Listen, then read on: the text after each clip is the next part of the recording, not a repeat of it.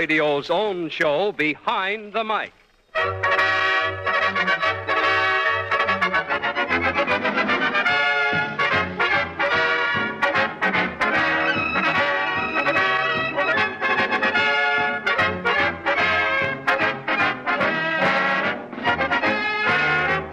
Radio. With a switch of a dial, radio brings you tragedy, comedy, entertainment, information, education, a whole world at your command. But there are stories behind radio, stories behind your favorite program and favorite personalities and radio people you never hear of.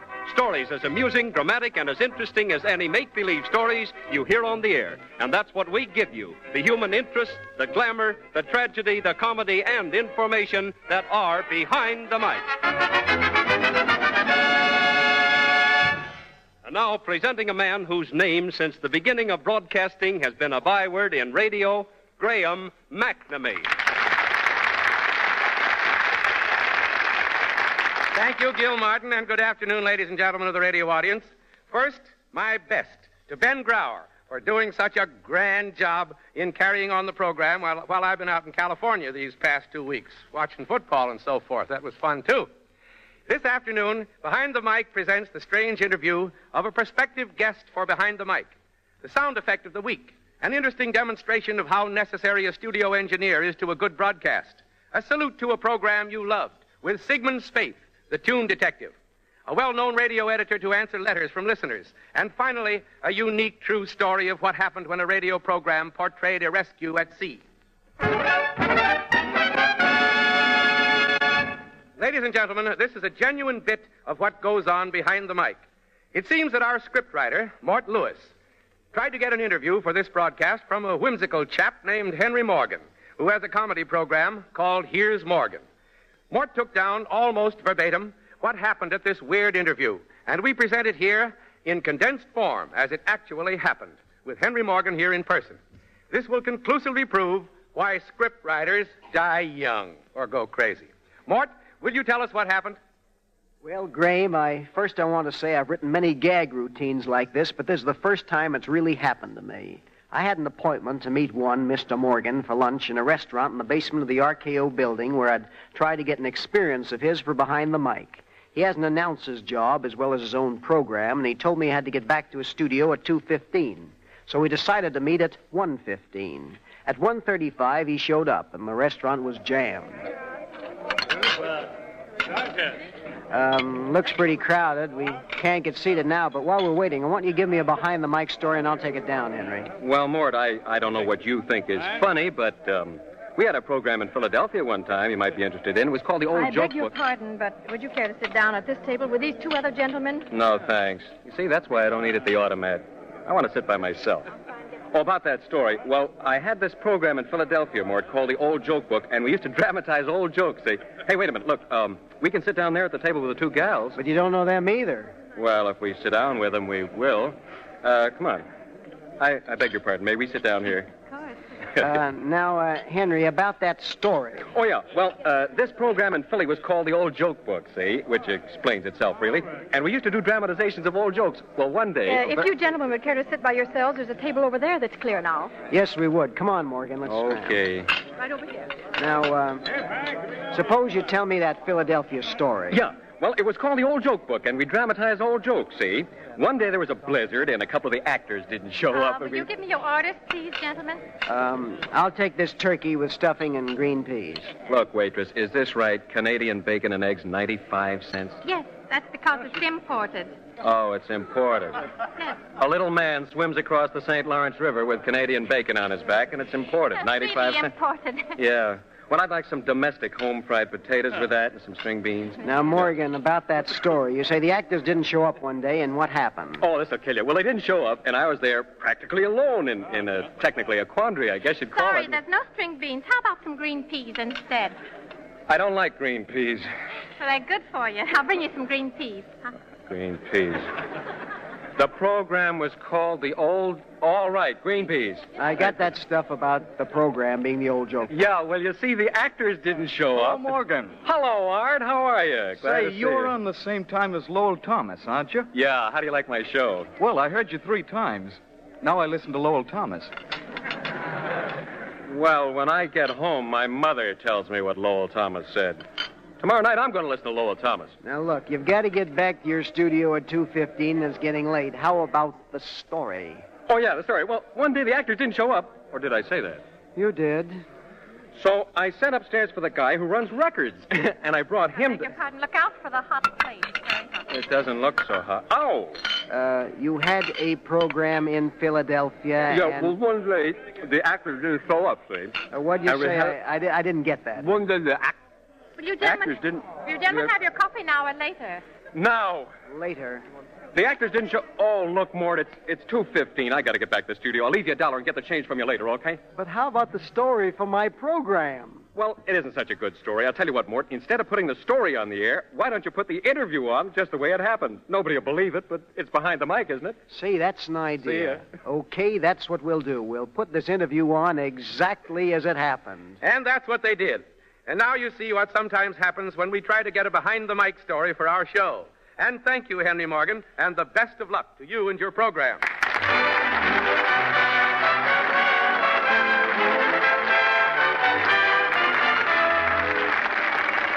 Practically nobody outside of radio, and a lamentably few inside, realize the important part that the studio engineer plays in making a broadcast sound right when you hear it through your loudspeaker.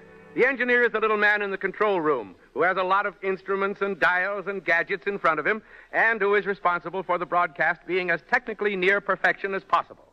We're going to show you just how important his job is and how bad broadcasts would sound if he didn't know his business. Here's the man who can tell you about it, the head of NBC's Eastern Engineering Division, George Milne. How are you, George? Again? George, first, in cooperation with our studio engineer, Fred Walworth, let's show our listeners the part the studio engineer plays in making music sound right over the air. Well, very often the quality of music depends on how the engineer controls the microphones in front of the orchestra. Well, suppose we give them an example of controlling the microphones, George. Well, let's say we have two microphones placed in front of the orchestra to pick up the music. One of these mics is near the strings and one near the brass and woodwinds. Now, the man in the control room, the studio engineer, controls with his dials the volume of the strings, woodwinds, or brasses that go into these mics. Here's a demonstration of what we mean. Your orchestra leader, Ernie Watson, has arranged a little selection. It's a violin melody of Swanee River with a background of humoresque played by the woodwinds and the brass. In this particular selection, the violins playing Swanee River should be heard, and the woodwinds and brasses playing humoresque as a harmony should be heard too, but not too strongly. Let's suppose woodwinds, brasses, and violins are in perfect balance. It sounds like this.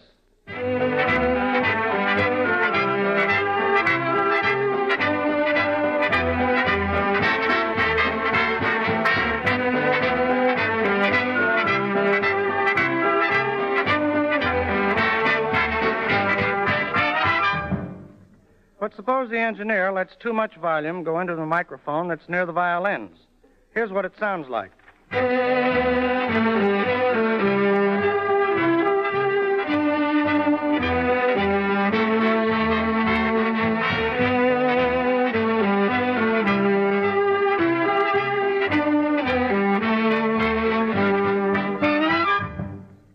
All you hear is Swanee River played by the violins and practically none of humoresque played by the brass.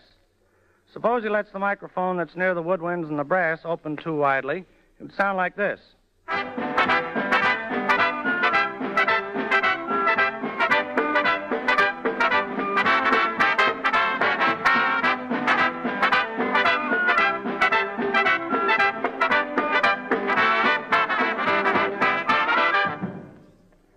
In this case, you heard mostly humoresque played by the brass and practically none of the real melody of Swanee River played by the violins. The engineer has a tougher job, though, and there are people speaking on two separate mics, there's sound effects coming over another mic, and the orchestra is playing the theme for the same scene on still a fourth mic. Everything has to be in proper balance, and if they aren't, one element will overshadow. Will you give us an example of this, George? Well, a few weeks ago, on your Salute to the Eno Crime Clues on this program, you did a scene in a nightclub with a man talking to a woman. There were various nightclub sound effects and an orchestra in the background. Now, here's the way the scene should sound.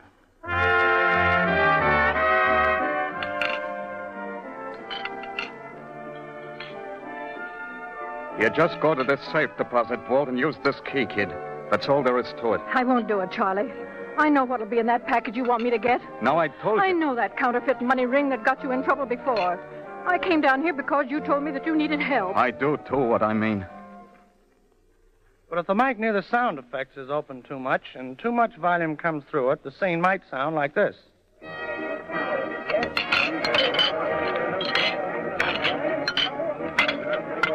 Just go to this safe deposit vault and use this key, kid. That's all there is to it. I won't do it, Charlie. I know what'll be in that package you want me to get. Now I told you. I know that counterfeit money ring that got you in trouble. I came down here because you told me you needed help. I do, too, what I mean. And if the orchestra mic is left open too much, the scene would sound like this.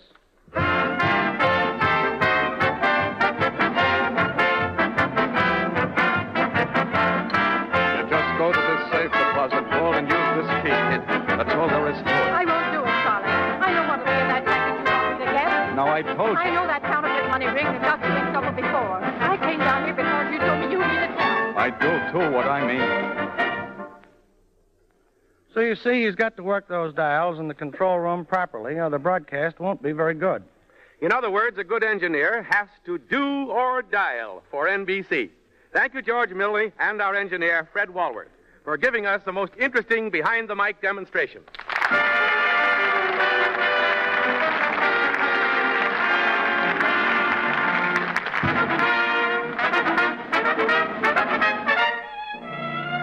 Oddities in Radio, presenting odd little true behind-the-mic stories that help make radio sometimes amusing, sometimes exasperating, but always interesting to the people in it.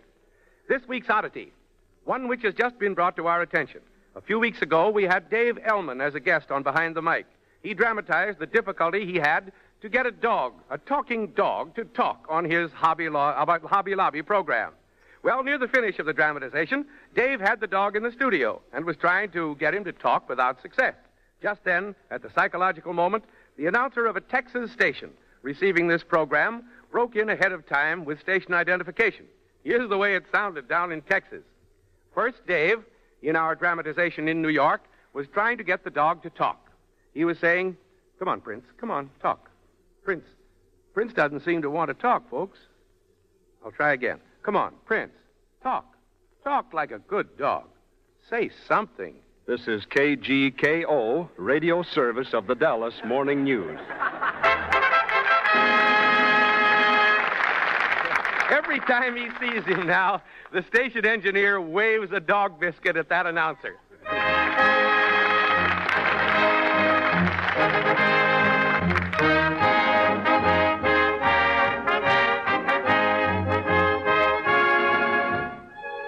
Behind the Mic salutes a program you loved. We in radio believe that radio has a tradition of which it can well be proud. A tradition of good programs that linger fondly in our memory. And so each week, we bring you a star or part of a program you used to hear, a program you loved. So this afternoon, we salute Dr. Sigmund Spaeth's program, The Tune Detective, which was devoted principally to showing how well-known melodies were derived. The Tune Detective was on the air from 1931 to 1933 and was so popular that it received regularly more than 2,000 letters per week from its listeners. And now, Dr. Spaeth, The Tune Detective.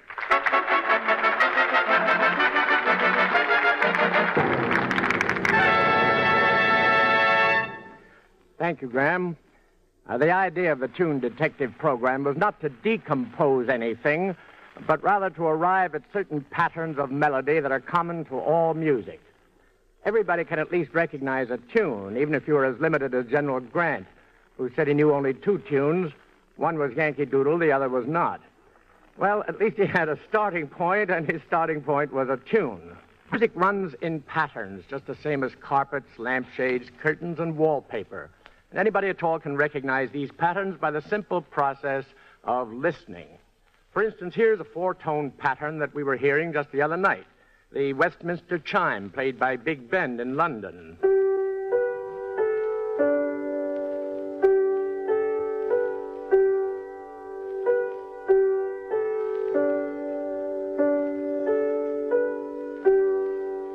If you play those four tones in their original order from the bottom up, you'll get a very old tune.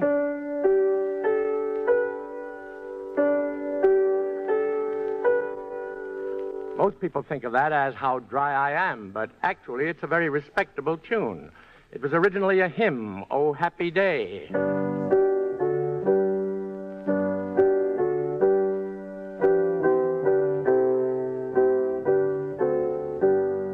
Note for note the same as How Dry I Am. And there's some other hymns that start with exactly the same four tones in the same order. Here's a very beautiful one. Lead Kindly Light. And here's another one called Alsace. That was originally written by Beethoven in his Second Symphony. And there was a Song Without Words by Mendelssohn. And the old French Plaisir d'amour.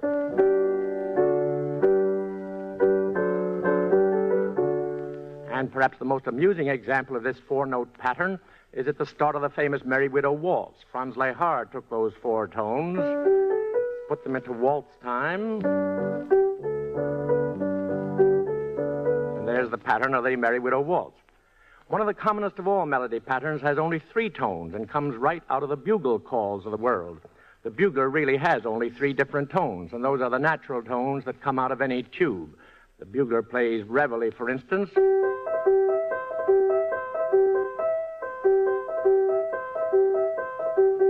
using just three tones.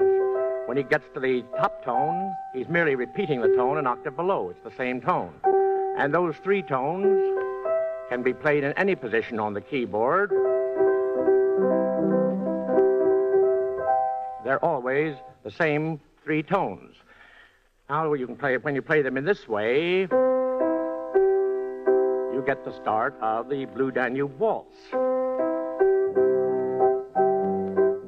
And the same notes from the top down start you on Dixie. And if you play them down and then up again, you get the start of the Star-Spangled Banner. And sounding them together gives you the perfect major chord. That chord is the start and finish of harmony. The perfect major chord. It's the end of the piece. Everybody recognizes it. The interlocutor in a minstrel show says, "Gentlemen, be seated." Ta-da! That's what they sit down on. It's the logical conclusion. And that chord pattern, coming right out of the bugle, appears in most of the national anthems of the world besides our own Star-Spangled Banner. The old Russian anthem had it right after the start. And that tune has also been used by a lot of colleges and as a hymn. The French Marseillaise puts it higher up. But you still have the same three notes with the martial effect that comes from the bugle or the trumpet in the background. Today we even hear those three tones on the automobile horns. Now, you might take a pattern of three tones right in a row, simply following the scale. 1, 2, 3. Or from the top down, 3, 2, 1. When I play them that way, you recognize your old friend, Three Blind Mice. But the same pattern was also used by the French philosopher Rousseau in a famous lullaby. And you have the same three notes at the start of Swanee River and General Grant's Yankee Doodle and Merrily We Roll Along.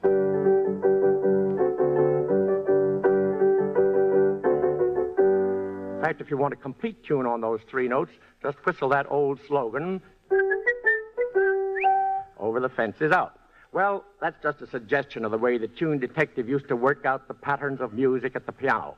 After all, the final object of that program was to make people listen to music. And I find that anybody at all will listen so long as he has something to listen for. It's just as easy to follow a pattern of melody through a symphony as to find it in a popular song. It may take a little longer, maybe a little more worthwhile, but it's not any more difficult. So I hope to go on being a tune detective the rest of my life, showing you all the real relationship between serious and popular music. Thanks for your interest, past, present, and future.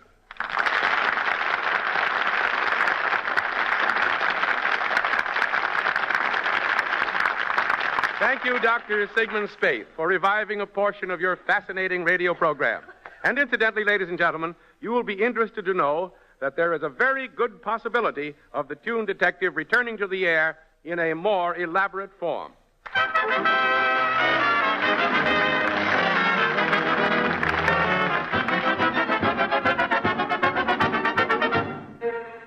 Letters from listeners. Each week we invite the listeners of Behind the Mic to write us questions about radio, and the 3 or 4 we consider to be of most general interest we have answered on the air by the radio editor of some outstanding newspaper or magazine. This afternoon's questions will be answered by columnist Sid Weiss of Radio Daily.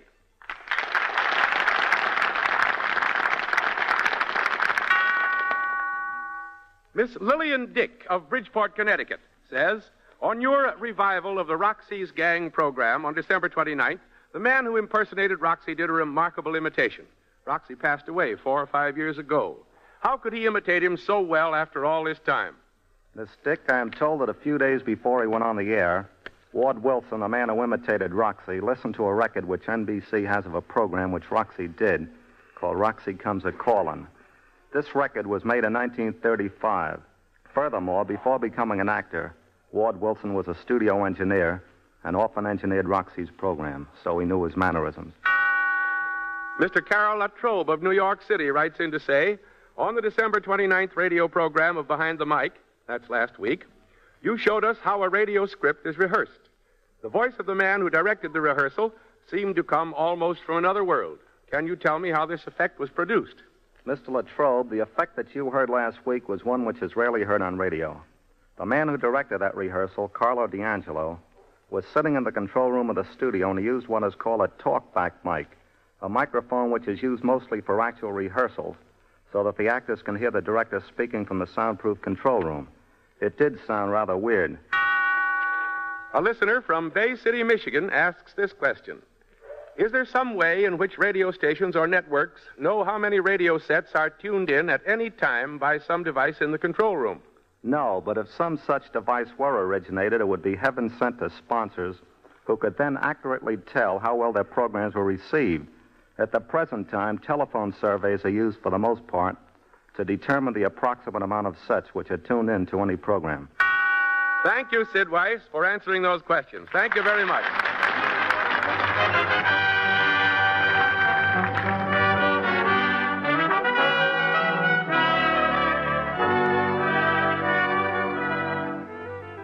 This program has featured some amazing behind-the-mic stories. But in point of being unusual, I don't think that any story we have had surpasses the one you're about to hear. I can guarantee that it's a true story because I was on the same program.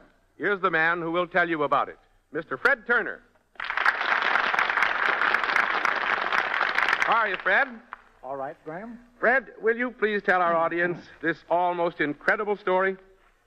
Well, Graham, as you know, I was one of the first people who did a series of descriptive stories on the air. Mm-hmm. I had a program called Trip and Adventures, which I did in 1924 and 25. These broadcasts were designed to take the radio audience on some kind of trip which would enable them to experience an interesting and exciting adventure. One broadcast was designed to take our audience on a trip on a Coast Guard cutter and show what happened when the Coast Guard received a distress signal. This was to demonstrate the use of a new rescue device to get seamen off a sinking vessel. You were the announcer on that particular show and were actually in charge of the studio. Yes, I remember that night very well, Fred. I was describing our trip on a Coast Guard cutter over the radio. How we had just gone through New York Harbor, past Sandy Hook, and out into sea. The weather is quite rough. Hold on. The first officer's just come from the radio room. Did you hear what he said to me? A distress signal has just been received, and the captain is proceeding at full speed to render the ship aid. Already the Coast Guard men are moving swiftly to their posts with no wasted effort. Here's the captain. He tells me they've received more reports from the stricken ship. Messages urging us to hurry. Other ships are battling through those mighty seas in their willingness to help. There's a cry from the lookout. The vessel in distress has been sighted. Cut it, Fred, cut it. And now we're going to... No use, Fred. We're off the air. Oh, what's the matter? A real distress signal has just come in. All stations are off the air. Can you imagine that happening just well, now? If that isn't a coincidence. Yes, I remember that, Fred. In a few minutes later, I was called to the telephone. When I came back, was I excited. I think my hair was standing on end. Great guns. Do you know what just happened, Fred? No. What, Graham? We've stopped all broadcasting along the North Atlantic coast. We've done it. That was Naval Communications on the phone, and they want to know where we heard a distress signal. Someone heard our show and thought a vessel was actually in distress. Good grief. They'll blame it all on us, Fred. Gosh, what'll they do to us? Well, if this isn't the blameless. Well, I was really scared. I later found out what had happened was that some Syracuse listener had been tuned into our program and thought I was describing an actual attempted rescue of a ship at sea. He immediately called the Syracuse Post-Standard to tell about the SOS. The Post-Standard got in touch with the New York World to find out about it. And the World called Naval Communications, and they stopped all broadcasting so that they could catch this supposed distress signal.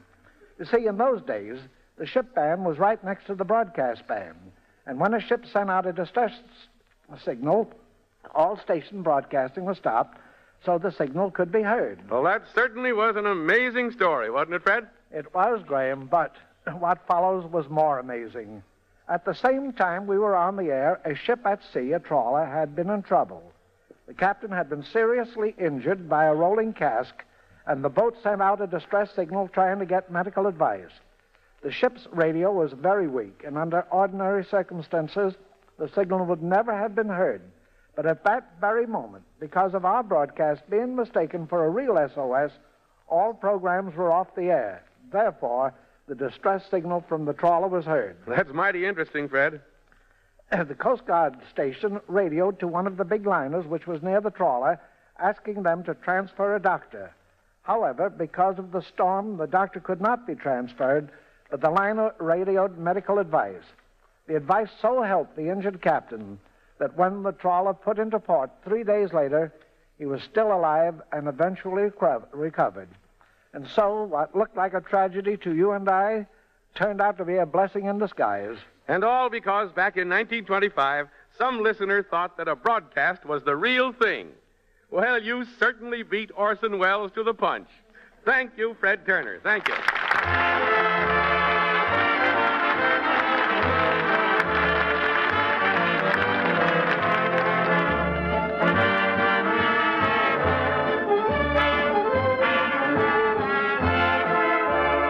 The reason we're playing this number now is the same reason that many programs play extra numbers at the end of their broadcast. This afternoon's program ran a little shorter than it had rehearsed, and we're using this number to fill in.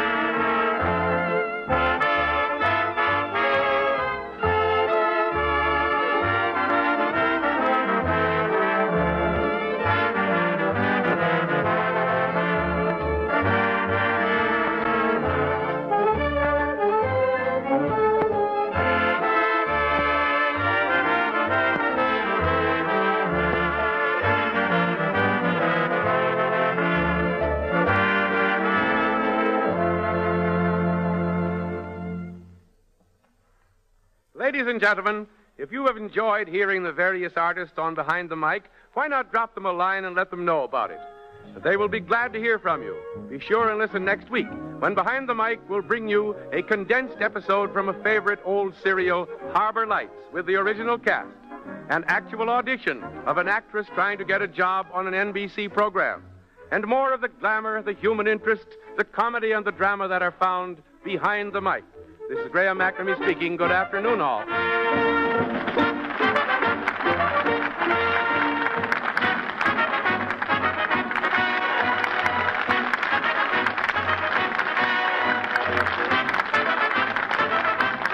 Behind the Mic is written by Mort Lewis. Original music composed and conducted by Ernie Watson. This is the National Broadcasting Company.